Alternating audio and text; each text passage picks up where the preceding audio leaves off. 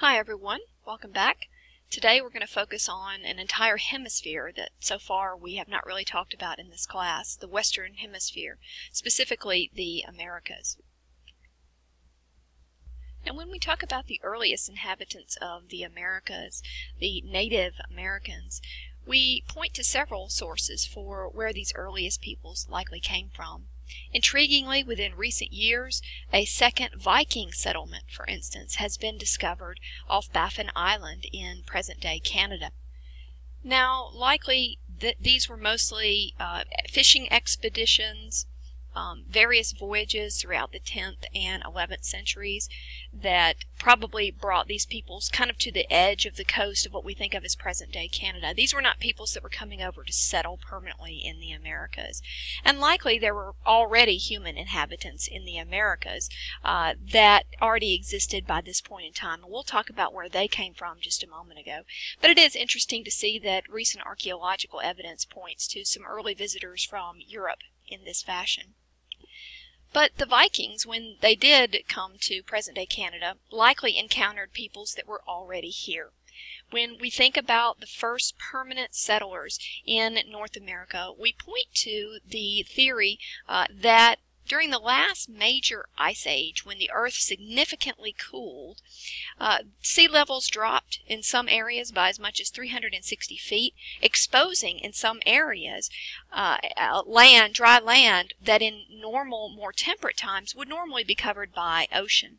And we think this was the avenue, the so-called Bering Strait, a land bridge that was exposed between what is now present-day Siberia and East Asia and the present-day state of Alaska, that it exposed during this last ice age. It exposed an area whereby hunter-gatherer peoples, which all humans were at this point in time, about 20 to 30,000 years ago, they were likely following migrating animals. They came across this newly exposed strip of land, or actually it was probably covered with ice during that point in time, but they followed it. They followed the herd animals down into what will become known much later as North America, and then over succeeding centuries, as the Earth heated up again and the ocean waters melted, and this land bridge or ice bridge was now covered by ocean water, it sort of sealed off the peoples that had moved into the Americas. And gradually over time, the first inhabitants of North America will begin to follow southward through what we think of as Central America, and ultimately they will end up in South America as well. We know very little about who these first migrants to the Americas were.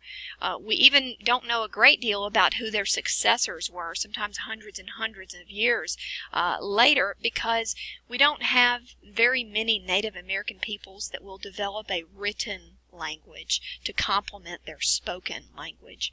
So what we have to rely upon is the work of anthropologists and archaeologists, those who can interpret petroglyphs, those who are looking at the skeletal remains of who these earliest peoples are, their tools, their weapons, their trash. This is what gives us a little bit of a glimpse into who these first peoples were. And the first distinct culture that we can really sort of get a handle on is that of the Clovis peoples, who lived sometime between about 15,000 to 12,000 BC. And these were likely among the first wave of peoples that began fanning out across North America.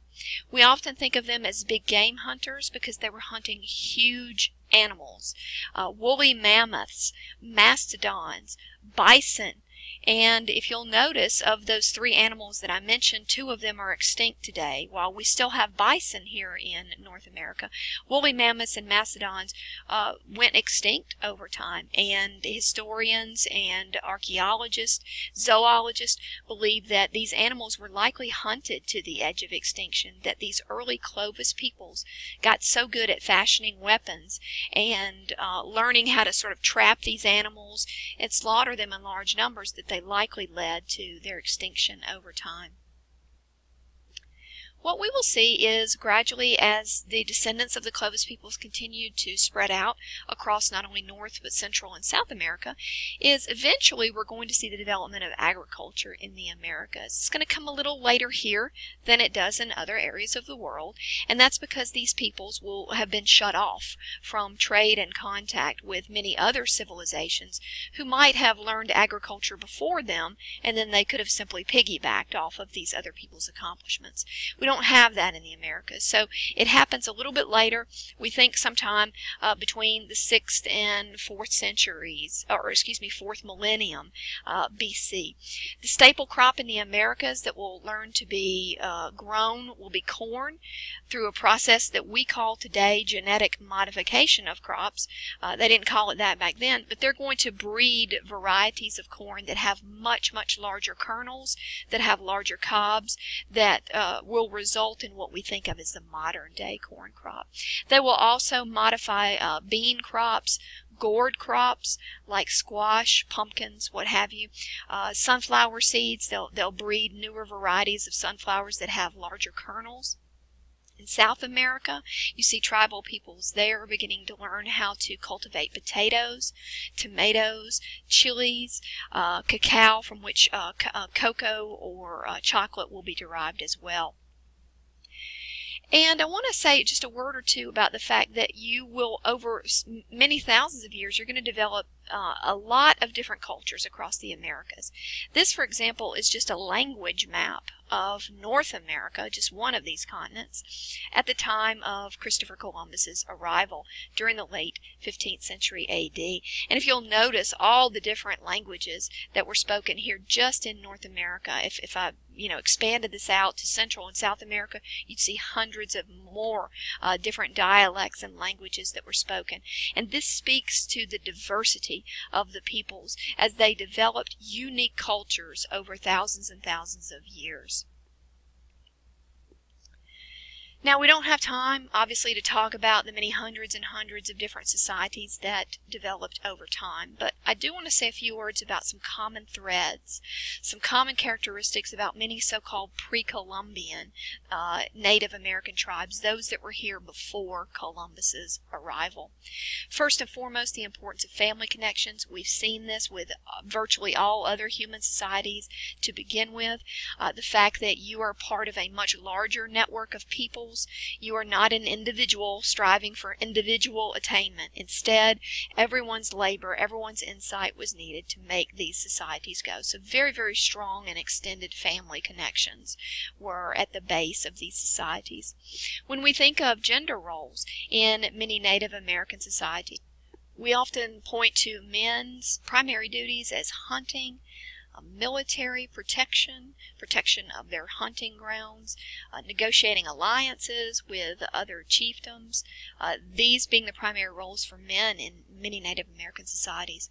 For women, theirs is largely food production. That includes deciding when and where to plant the crops, what crops to plant. These are critical decisions in many of these societies. Women were responsible for child care, in many cases for also maintaining the structures that kept them out of the elements. Another common characteristic of many of these societies was their political organization, which was known as a chiefdom. This was overwhelmingly the choice of most tribal peoples throughout the Americas in how they chose to align themselves politically. If you'll notice, chiefdoms were relatively small, maybe 25, maybe 50 square miles in diameter. The chiefdom was comprised of typically several towns, with each village paying tribute to support the chief, who would be the main decision maker in this case, and his family. And oftentimes there were blood ties as well between these various towns within a chiefdom, second cousins, aunts and uncles, these sorts of things. And the figure of the chief himself was that of usually someone who was considered to be a hereditary leader. He would be following the father before him, and he would then pass on that title to his son. And by semi-divine, I mean someone who was considered to have a link to the spiritual world. Not considered to be a god themselves, but someone who was tied to the gods. And speaking of another common characteristic of pre-Columbian societies, that was their animist religious belief. Now, we've spoken of animism before in the context of African civilizations, the belief that spirits animate the world around you. And for many Native American peoples, there was a tremendous emphasis on ritual dance, on certain ceremonies, prayers, sacrifices, all in an effort to tap into these powerful spiritual forces in the world around them. As a testament to how important their religion was to them, here literally in our backyard in Georgia, up in near Cartersville, if you visited the Etowah Indian Mound site, you'll notice that for some of these tribal peoples, they will create earthen stepped pyramids to oftentimes hold religious ceremonies at the top of them. The chief's home might be located at them, and some of these structures are quite large. In southern Georgia, you have the Ocmulgee site in Macon that you can visit as well. For ritual burial purposes, those high-ranking members of these societies would sometimes also be interred or placed within these mounds. So you can see that the importance of their faith was such that they were willing to undertake sometimes very, very massive land reshaping projects. Sometimes these would take, historians and archaeologists estimate, many, many years to complete. They're reshaping the earth around them. Cahokia is the largest of these so-called mound building sites here in North America, and it is located just outside present-day St. Louis, Missouri. This site perhaps contained a very large population at one point in time. Lying as it does along the banks of the Mississippi River, the land here is very, very fertile and can support the growth of many crops, which is why we see an abnormally large number of people living here, probably between about 600 and 1400 AD. The site contained more than 100 of these earthen mounds, the largest of which, Monk's Mound, you can see a picture of here in this aerial photograph today. That's not a toy car. That's an actual road with an actual full-size vehicle on it. You can see how very large this one structure was. It measures 92 feet high, 951 feet long, 836 feet wide.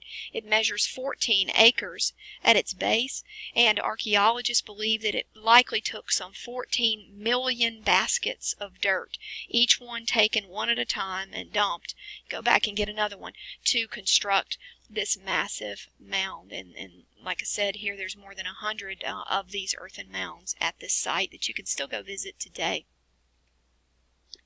Moving to a little further west here in North America, the Anasazi culture is sort of the parent culture, if you will, that will give way to a number of tribal peoples, such as the Zuni or the Hopi or the Pueblo peoples.